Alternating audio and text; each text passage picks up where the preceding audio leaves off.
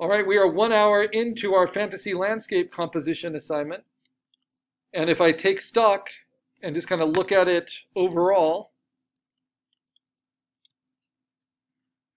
this is what I have so far. I have middle ground with still water, kind of misty clouds, and then high mountains with even higher mountain peaks behind it. The colors don't quite match yet.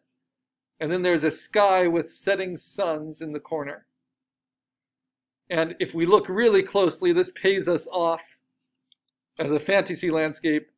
There's a little bridge and a little outpost. And this is the difference between screen resolution and print resolution. In a print, you would be able to see all of that detail.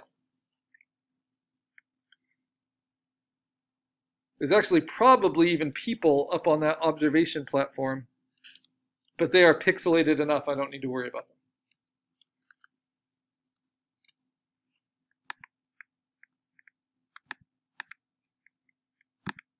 So all the images that I have finished with placing, I've marked with green. But then I'm looking, and then sometimes there's like little flaws in the imagery, right? But there's little patches of snow there, there's patches of snow here. That kind of works for what I'm going for, but I'll show you, when we clean everything up, I'll show you how we can fix those issues. So I have to decide if I want to place this middle ground where it is, or if I want to move it lower.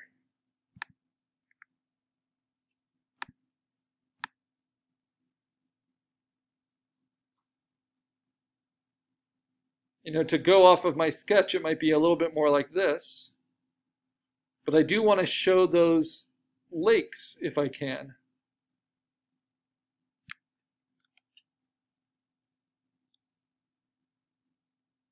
Yeah, so I think this is a pretty good placement.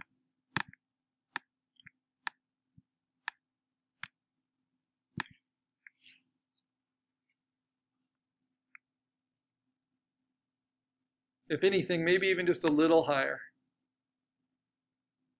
Which means I can be more aggressive about erasing some of those clouds.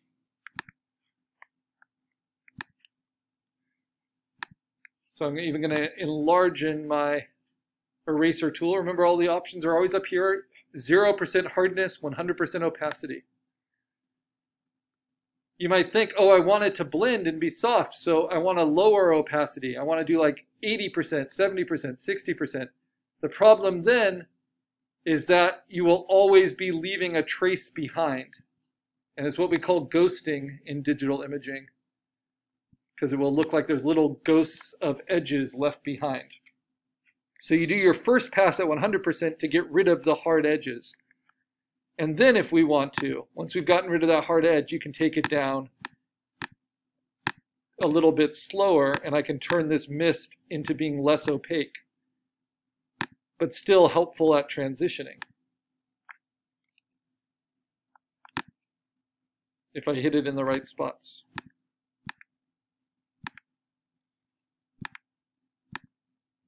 And because this is all very organic, it's pretty forgiving.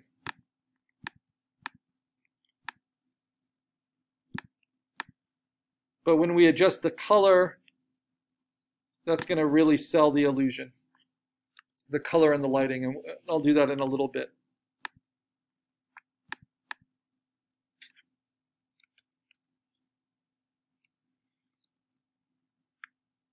Okay, so we're going to call that one placed for that middle ground. But I have other middle ground assets I was thinking of using, like this foreground hill or middle ground hill.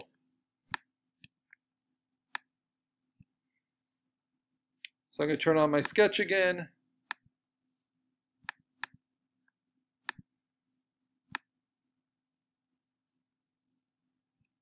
I'm going to use Command T, stretch this.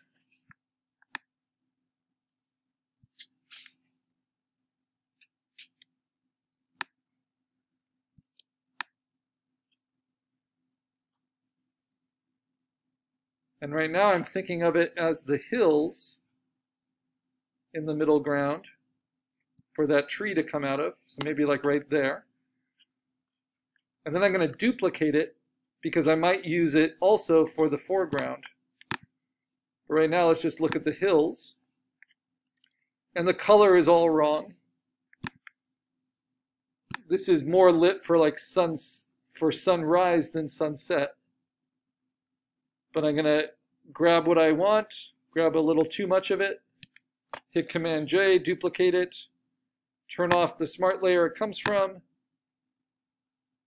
then get up close to it, and I want to get rid of that hard edge. There's a little house right there with a soft edged eraser at 100%. So I'm going to turn it back to 100%. Just start erasing away, blending from that hard edge that I just created.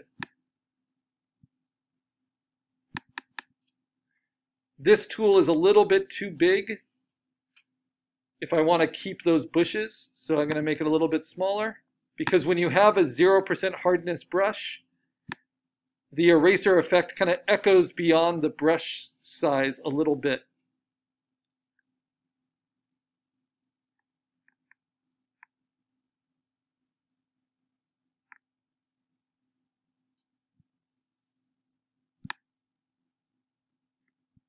I only want to get rid of the pixels I intend to get rid of.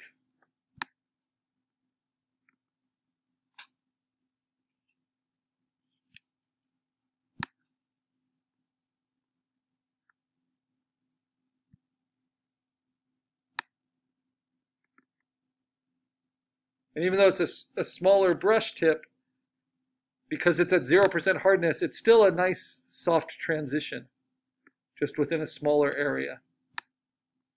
And I can tighten them up after we do coloring.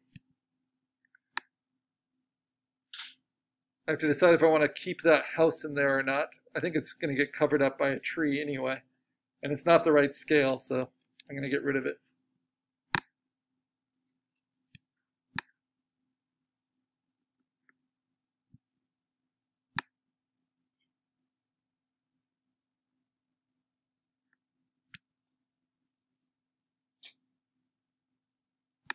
I kind of like these bluish shadows.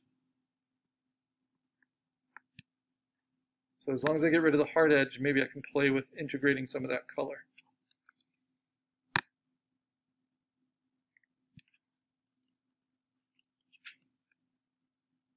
All right. So that's the middle ground. I have this other middle ground, which I think will help seam right here, because this feels, just because of the reference, this feels a little awkward and soft and undefined. So I'm going to use this next one. I'm going to place this. The painted hills, as the photo was called. I'm going to use it in this corner. I might need to flip it. So Command T, flip it horizontally. Kind of match the lighting direction. Turn on my sketch. Command T.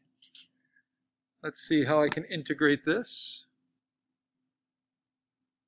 About right there would make sense. And now I want to erase out just what I need. So I'm going to do a rough lassoing.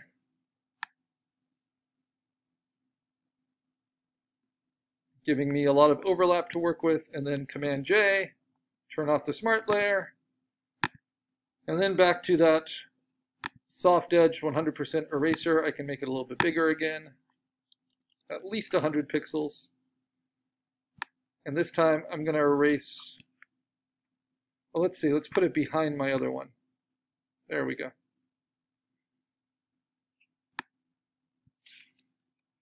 Yeah, that can work.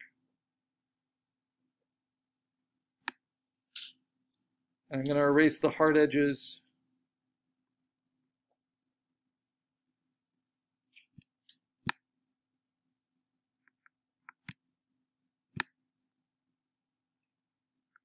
And most of my background references have spanned the length of my composition, but this one kind of cuts off in the middle, so I also will have to worry about this transition a little bit. But it should be doable, as long as I get rid of those hard edges first.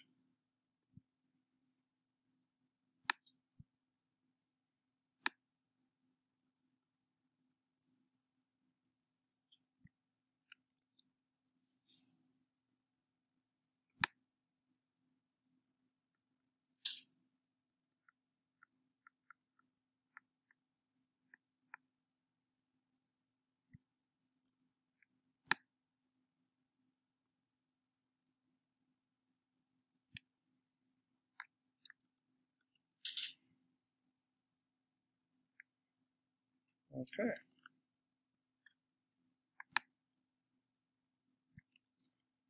Let's consider that placed, even though its color is all wrong.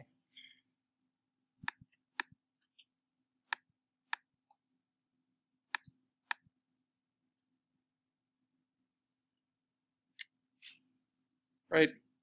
Next, there was the duplicate of this one.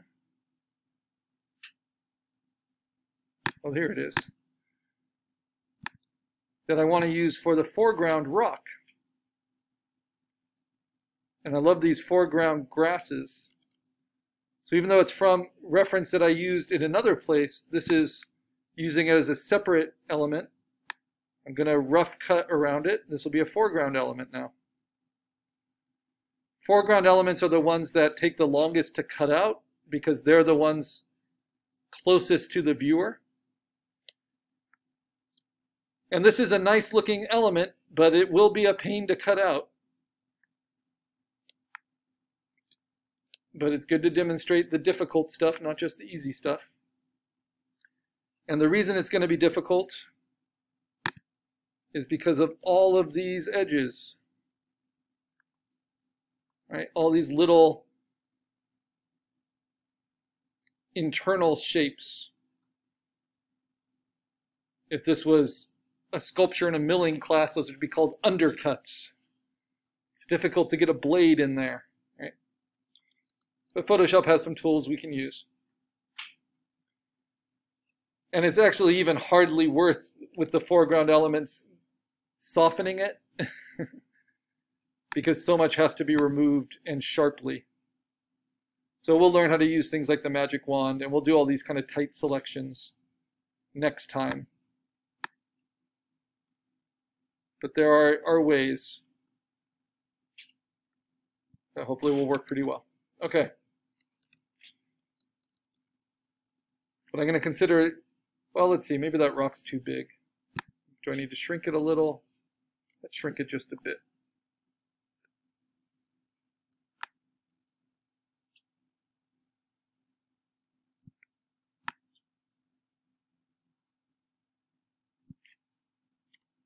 Okay, so we can consider that placed.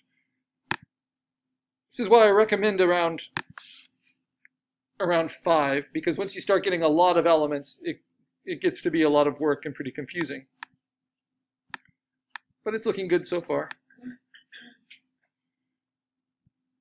And now the trees. Oh, here's another foreground element.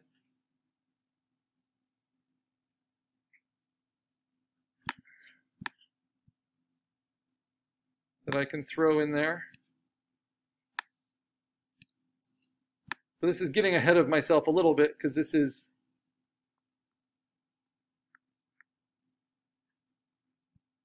bigger than the tree, or more foreground than the tree, but I'll just quickly rough cut around these bushes.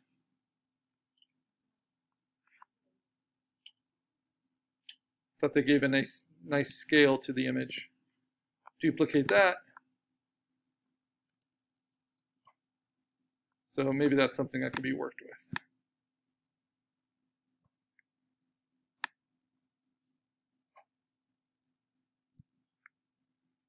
Okay, so now the trees.